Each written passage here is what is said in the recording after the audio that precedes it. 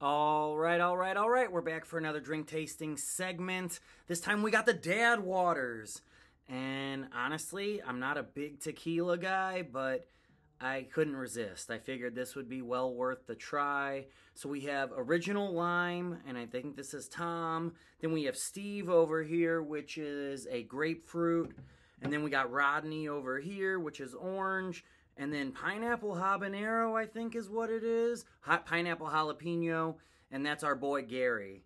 You know, these are all pretty solid dad name choices. I'm just kind of surprised there's no like Jims or Bills or Bobs.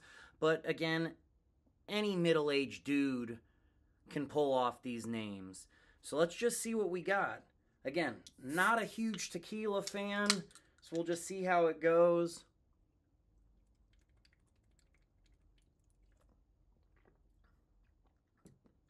Oh, that's basically water. You can taste the tequila, but it's not a harsh bite at all.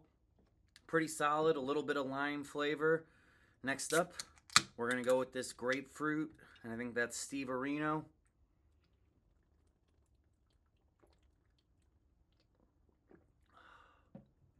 Again, just so subtle on the flavor, you really don't even notice it. All right, Rodney for Blood Orange.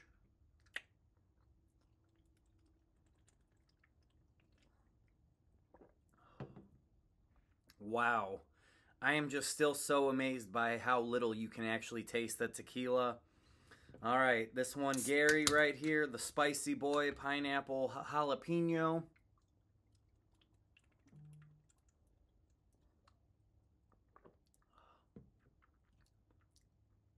Oh, you can actually taste a little bit of bite at the end of it. It's got a little spice to it, but nothing too crazy.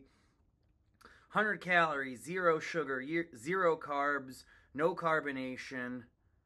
Can't beat it. What's the 5.25% alcohol? Not a bad ABV.